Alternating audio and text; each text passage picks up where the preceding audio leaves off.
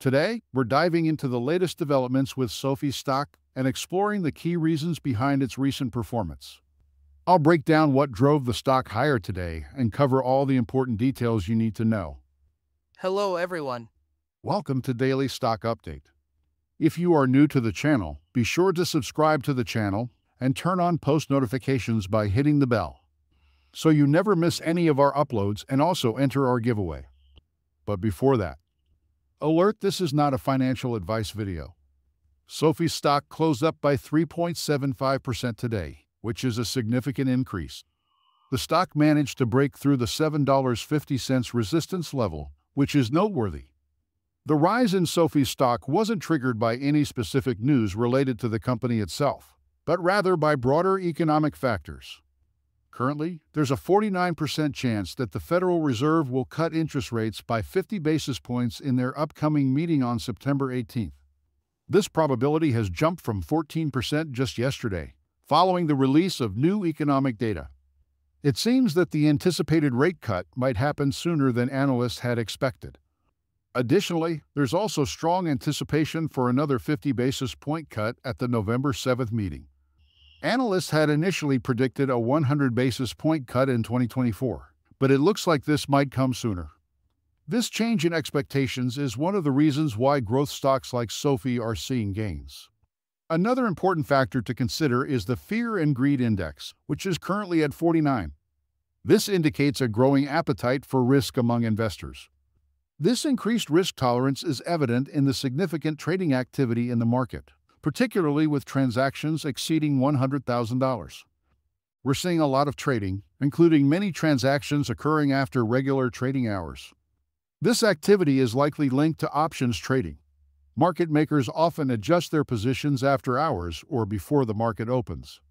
Given SoFi's closing price above $7.50, a significant number of options at this level and lower are now in the money. Today, short sellers returned 371,000 shares, which suggests they might be conceding. Short interest now represents 18.57% of SoFi's free float, or about 194.35 million shares. The average cost to borrow has increased slightly to 0.92, and utilization stands at 50.68%. This indicates that short sellers are starting to retreat. Historically, short sellers try to manipulate stock prices to approach strike prices, but it seems they struggled to push SoFi's price down to $6.50. SoFi closed at $7.74 today, trading between the R1 and R2 resistance levels. Looking ahead, the key support level to watch is $7.67, while $7.90 will be the next significant resistance point. The stock is showing strong momentum, and technical indicators suggest it could be ready for a breakout. SoFi recently moved above its 200-day moving average and is positioned in the upper range of the Bollinger Bands. Generally, 2 consecutive trading days above the 200-day moving average can signal the beginning of a new trend. So, SoFi's recent performance might suggest an upcoming upward move. According to the Elliott Wave indicators, $7.72 is a critical pivot point. As long as SoFi remains above this level, it is expected to reach the mid to high $8 range.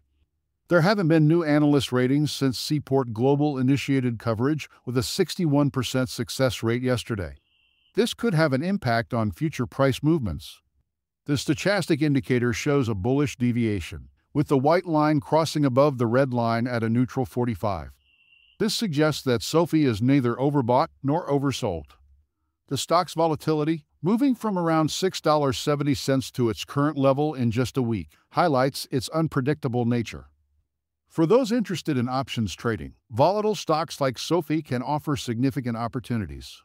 If you're not familiar with options, I recommend spending some time learning about them. They can be a valuable tool for both bullish and bearish strategies. Retail investors have been showing signs of exiting their positions early, as indicated by the momentum indicators.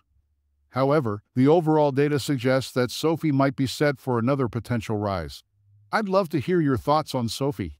Are you buying, selling, or holding? Friends, that's all we have for you today. What is your opinion about today's video?